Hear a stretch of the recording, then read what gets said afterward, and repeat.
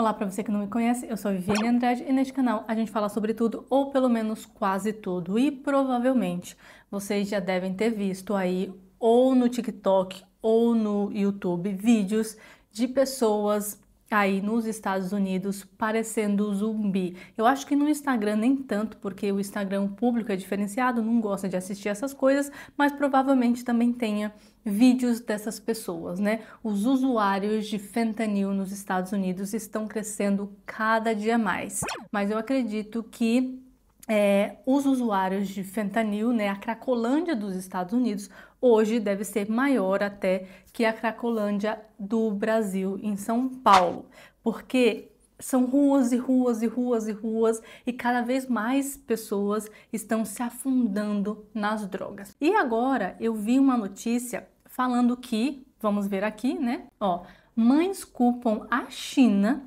e os quartéis pelo uso de fentanil para travar uma guerra contra as famílias nos Estados Unidos. Desde que eu fiz os 2 vídeos sobre fentanil, eu nunca tinha parado para questionar da onde vinha esse crescimento. Em um dos vídeos eu contei como foi criado o fentanil, só que eu nunca me questionei. Essa é a questão que a gente tem a mania de ler as notícias, saber das coisas, mas não fazer uma pergunta além do que a gente está lendo. Então vamos entender isso aqui. Eu tô passando essas informações, mas eu vou trazer aqui para os pontos mais específicos que eu quero esclarecer com vocês. Olha só, o Comitê Seleto do Partido Comunista Chinês, em uma investigação sobre o papel do comitê na crise do fentanil, foram apresentadas provas detalhadas durante uma reunião em abril de que a China estava utilizando o fentanil como parte de uma guerra não convencional contra o Ocidente.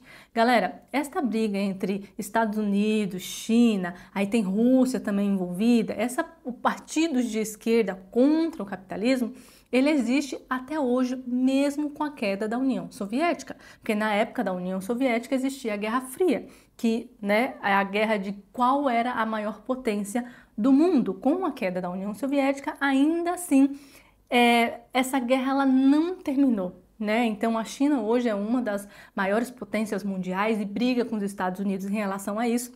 E aí, se a gente não está atento a essas questões políticas, essas informações, por exemplo, elas passam, né? Então, a gente pode olhar uma pessoa que não esteja tão atento às questões pequenas políticas como a história, no geral, que envolve esses 2 países, vai virar aqui para essa notícia e vai falar assim, nossa, que absurdo, claro que não. Mas essas brigas, elas já acontecem há muito tempo. Esta não é a primeira vez, tá? Que um país usa drogas para manipular um outro país ou tentar estragar um outro país, tá bom?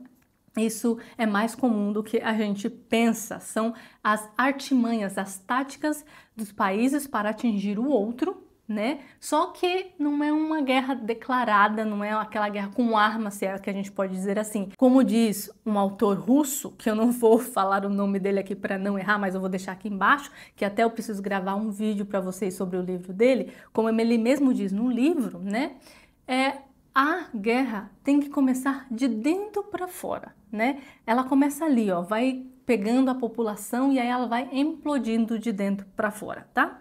E aí vamos continuar aqui na matéria, ó. A investigação descobriu que mais de 97% dos precursores ou produtos químicos utilizados na produção de fentanil vêm da China. Tá? A China promove a produção de fentanil através de subsídios governamentais sob a forma de descontos para as empresas que o produzem. Ou seja, a China incentiva que empresas farmacêuticas, ou seja lá, espero que sejam farmacêuticas, né, para produzir um produto como esse, precisa ser, e abona imposto. Olha, você produz e eu te incentivo, eu tiro o imposto, eu faço qualquer coisa para que você continue produzindo. Porém, a China é esperta. Tem um ponto importante aqui, ó. De acordo com o Comitê Restrito, a China protege as empresas produtoras de fentanil dentro de suas fronteiras, desde que os precursores sejam vendidos fora da China. Ou seja, quer produzir? A China te ajuda, portanto, o que você vai tirar o seu produto e vai vendê-lo bem longe daqui, não é mesmo? Inteligente? Claro que sim. A investigação revelou que o PCCH protege os fabricantes de fentanil. No início de 2024, o comitê analisou 7 websites de comércio eletrônico e encontrou mais de 31 mil empresas chinesas que vendiam drogas ilegais, algumas delas garantindo que iriam contornar a alfândega dos Estados Unidos. Ou seja, produz aqui e vende lá. Então, essas mães e o governo dos Estados Unidos não estão malucos, não é mesmo, de afirmar esta informação. Em 2023, quase 75 mil pessoas nos Estados Unidos morreram devido a opioides sintéticos, a opioides, né, no geral. E aí, ó, o Donovan, que é o diretor de operação de drogas e entorpecentes, administração de drogas e entorpecentes dos Estados Unidos, disse que a China está envolvida no fornecimento de fentanil ao México, que depois chega aos Estados Unidos e destrói o tecido social do país, enquanto a China enriquece com a sua venda. Os caras, gente, acontece muito mais coisas por debaixo do tapete que a gente nem imagina, meu povo. Pois é, o fentanil está sendo cada vez mais vendido nos Estados Unidos e no Canadá através do WeChat, um aplicativo controlado pela China. A China entende que os quartéis mexicanos já têm uma rede de distribuição estabelecida em cidades e vilas por toda a América. Os quartéis utilizam táticas dispersas para contrabandear as drogas por meio de portos de entrada através de drones, túneis, mulas de quartéis e até mesmo pulverizadores agrícolas. Esse aqui eu nunca tinha imaginado. Pulverizadores agrícolas, galera. Que perigo! Grupos criminosos transnacionais aproveitam-se das políticas de fronteiras abertas da administração Biden. Então, quando a gente vê o discurso do Trump sobre a questão delicada das fronteiras, é sobre isso também, não só sobre isso, como a questão de terroristas. Você não consegue controlar quem está indo, quem está entrando, sendo que os Estados Unidos participam de inúmeras guerras ao redor do mundo. Então, qualquer pessoa que quiser se vingar dos Estados Unidos, ao saber que a fronteira tem uma fragilidade, ela vai entrar por ali, pode sofrer um novo atentado, não como 11 de setembro, mas atentado terroristas, eu quero dizer. E aí, como é que fica? Como é que você garante? Quando houve o atentado do 11 de setembro, antes as pessoas podiam fazer escala nos Estados Unidos, ficar lá, assim como acontece escala em outros países, e sair. Depois disso, não é permitido que você pare nos Estados Unidos mais, justamente por causa do que aconteceu no 11 de setembro. E agora, simplesmente, abriram pior ainda as fronteiras. Então, o risco dos Estados Unidos sofrer qualquer tipo de atentado é muito grande, tá? E não só os atentados agora, como também a venda de drogas como o fentanil, né? As drogas são transportadas através da fronteira sul por drones ou por pulverizadores agrícolas e lançadas em campos ou fazendas onde mulas de drogas, que às vezes são imigrantes ilegais, recolhem os pacotes para entrega. Existem pessoas que estão precisando sair do seu país para uma vida melhor? Óbvio que existe. Mas também abre-se escala para esse tipo de crime, galera. Então, a questão das fronteiras é muito delicada, tá? Aí tem mais informações aqui. Tem uma outra matéria que eu quero mostrar para vocês, que é de 2023, mas também prova que os Estados Unidos já havia questionado a China sobre essa informação também, sobre essa questão do fentanil.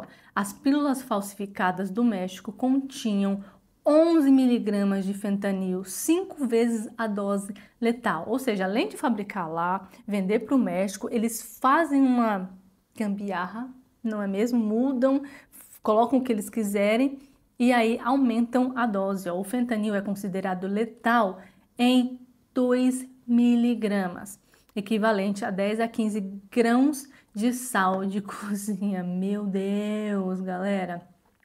E aí aqui vamos para outra matéria que eu quero mostrar para vocês, ó. Que essa matéria eu achei muito interessante porque eu não tinha visto ela em 2023, né? Mas aqui, ó, fentanil. Governo americano pune empresas da China por distribuição de droga nos Estados Unidos.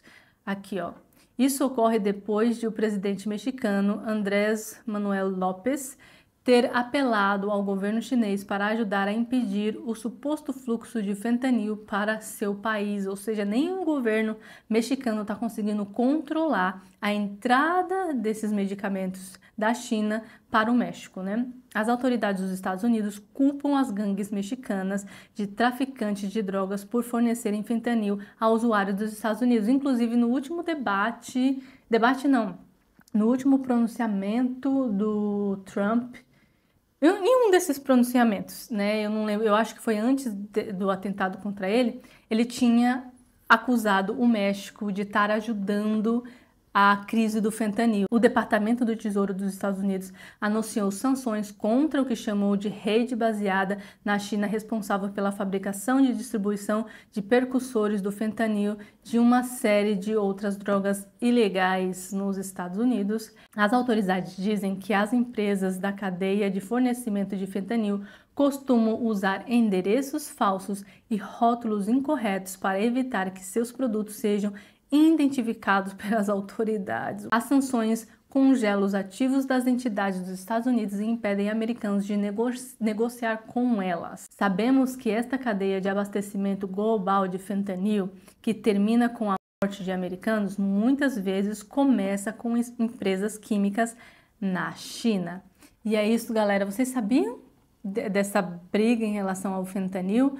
A produção do fentanil, quem é culpado do quê e tal? Eu sabia da crise do fentanil, mas não que a China estava envolvida em todo esse escândalo e terror que está acontecendo nos Estados Unidos. Então é isso, deixa aqui nos comentários se vocês sabiam ou não, e eu espero ter informado mais um pouco para vocês sobre essa situação. Um beijo, até a próxima e tchau!